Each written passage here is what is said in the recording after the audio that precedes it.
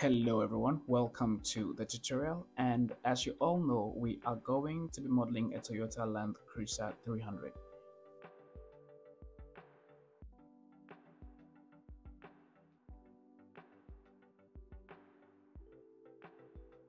If you are here from a different software like Maya or Cinema 4D and you don't have Blender installed on your computer but you really want to follow along with the tutorial, let me show you how to quickly download and install Blender.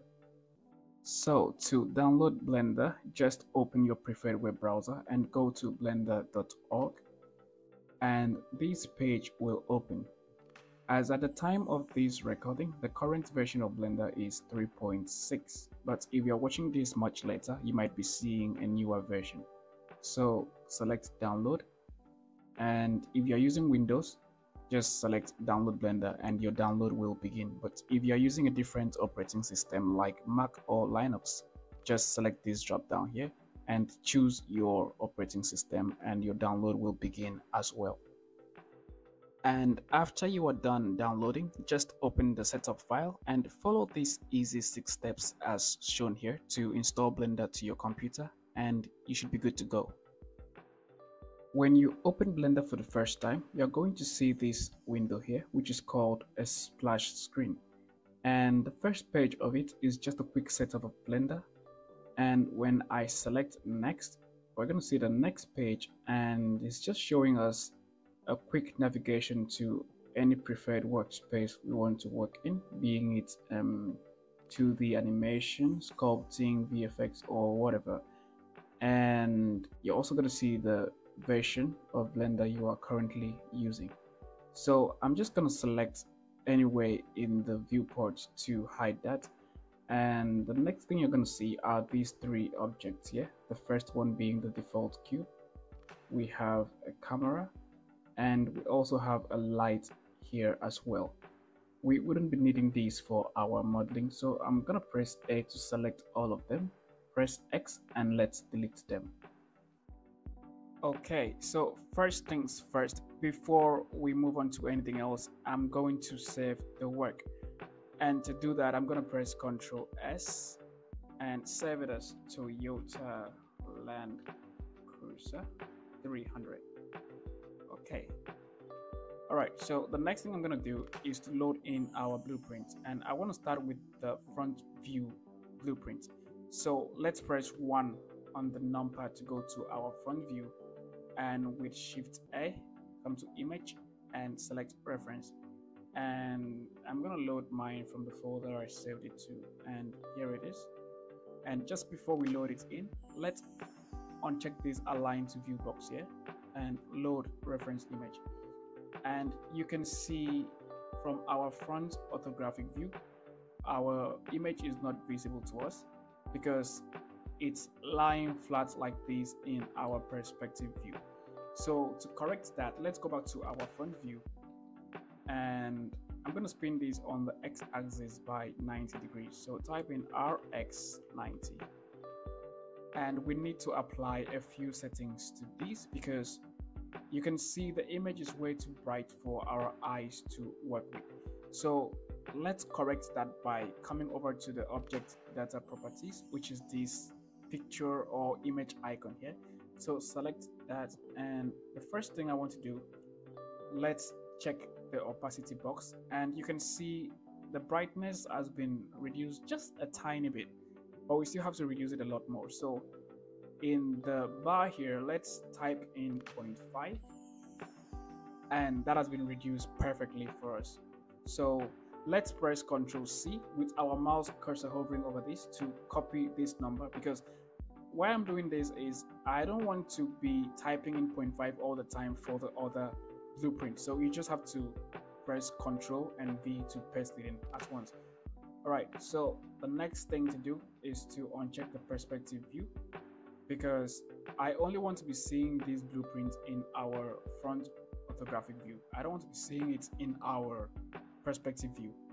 When I select the perspective, you can see it's visible here. So let's uncheck that to hide it. Okay. And the last settings I want to apply to it will be in the side options here, you can see there are three options, which are both front and back. And the reason for this is, for both, it means that these blueprints gets to be seen both in the front view and the back view. So I press Ctrl and 1 on the numpad to go to the back view. So that's what both is for. You get to see it in the front view and the back view, which shouldn't be so, because when I load in my back view reference image or blueprint, and with the front view also visible in the back view, it's going to overlap and cause some kind of confusion for us while we are working. So to solve that, I'm going to select only front, so that we only get to see it in our front view and not in our back view as well. Okay, so the next thing I'm going to do, with the image selected, I'm going to press G, and let's grab the front part of the vehicle over here, which is this part. And looking at the wheels, I'm going to press GZ and let's bring it down just so the wheels are on top of the x-axis line, like so. Just place the wheels on the x-axis line. And next, I'm going to align the z-axis line just so it passes through the middle of the vehicle perfectly. And to do that accurately, I'm going to use something that is already in the middle of the vehicle. And for me, I'm going to use the logo here, the Toyota logo. So with the image selected, I'm going to press GX and let's move that just so the z-axis line is passing through the middle of it perfectly.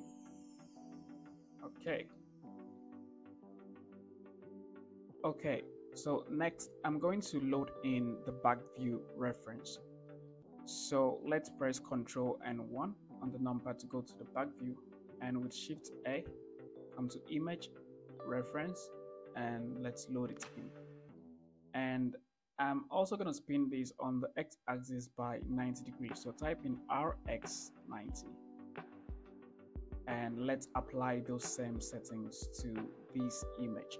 So let's check the opacity box, and in this bar here, let's Ctrl and V to paste the number we copied earlier into it. And let's uncheck the perspective box. And in the side options here, let me show you what I was talking about earlier. So you can see it's on both, which means that it's going to be visible both in our front view and our back view. And it's not supposed to be so, because we only have to work with each blueprint from each side. I don't even understand what I'm talking about. So let me go to the front view for you to see. This is our back view reference. When I go to our front view, it's also visible. Our back view reference is this highlighted image here. You can see it's also visible from our front view, which is overlapping and it's confusing us a bit to work with. So to solve that, I'm gonna select back here. So which means that it's only going to be visible from our back view. So let's go to the back view with Ctrl and 1, and you can see we can see it only in our back view. Same with the front view. When I select the front view reference, which is this, because we selected front only, we can't see it from our back view, but only from our front view, which is here. All right, so let's go back to our back view and select our back view reference and press G, and let's grab it over here. And let's press GZ and let's bring it down just as we did with the front view. Let's put the wheels directly on the x-axis line like this, and let's also place the z-axis line right in the middle of the vehicle. So I'm going to use this object as my reference to align the z-axis line to. So let's press GX, and I'm going to move this just by eyeballing it so that the z-axis line passes through it perfectly. And Okay, and that perfectly and automatically centers the whole car to the middle, like so. All right, the next thing I'm going to do is to add in the side view blueprint. So let's press 3 on the numpad to go to our side view, and with Shift A, let's load the same reference in.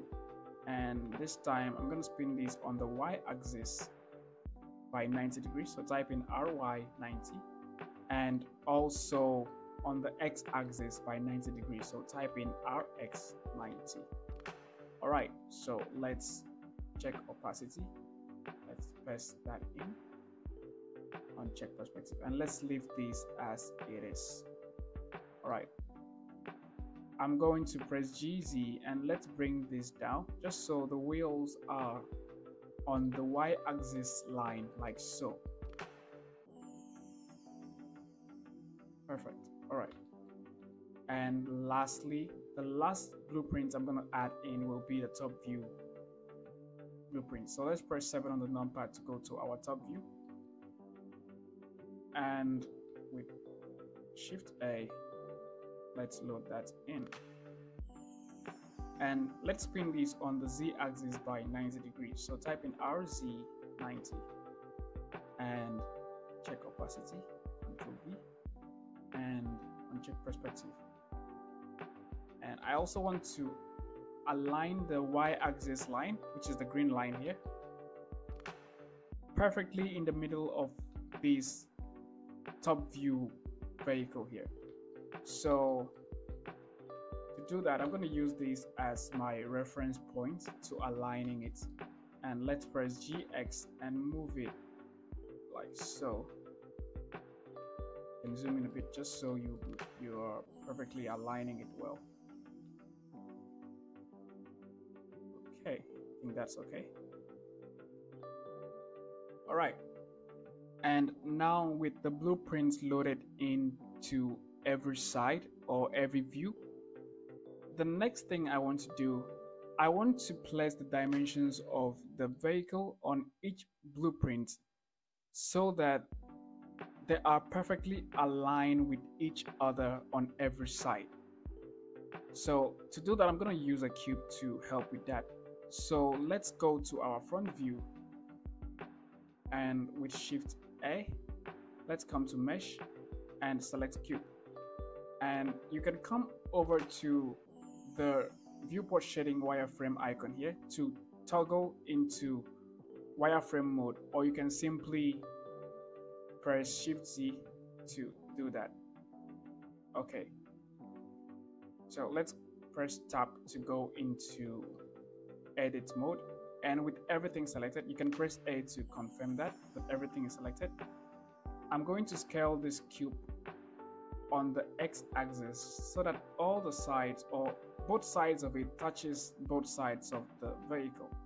So let's do that by pressing S and X to lock the scale to the x-axis, and let's scale just so. You can hold Shift to slow the scaling down, and I think it's touching both sides of it. Yeah. All right. The next thing I'm going to do, I'm going to select the top vertices, and let's press GZ and move them up just so that align with the top of the vehicle, like so that they're on the roof of the vehicle. All right, and the next thing I'm going to do is to select the bottom vertices, and GZ, let's move them up, placing them just beneath the wheels or on the x-axis line, like so. Okay. Let's go to our back view to see. Okay, everything is perfectly aligned.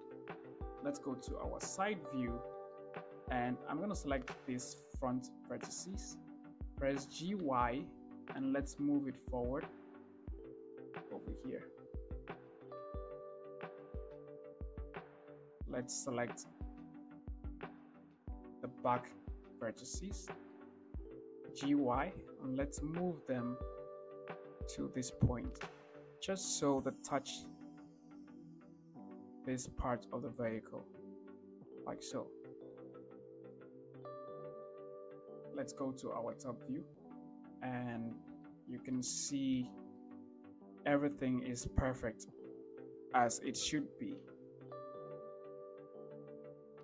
Okay, everything is perfect.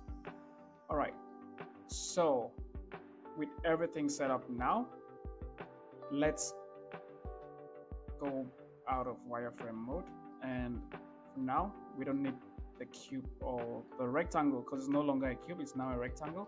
We don't need it anymore for now, so let's press H to hide that. So coming to the end of this part where we learn how to align and set up our blueprint, let's take it from here to the next part where we are going to start with the modeling, and see you then.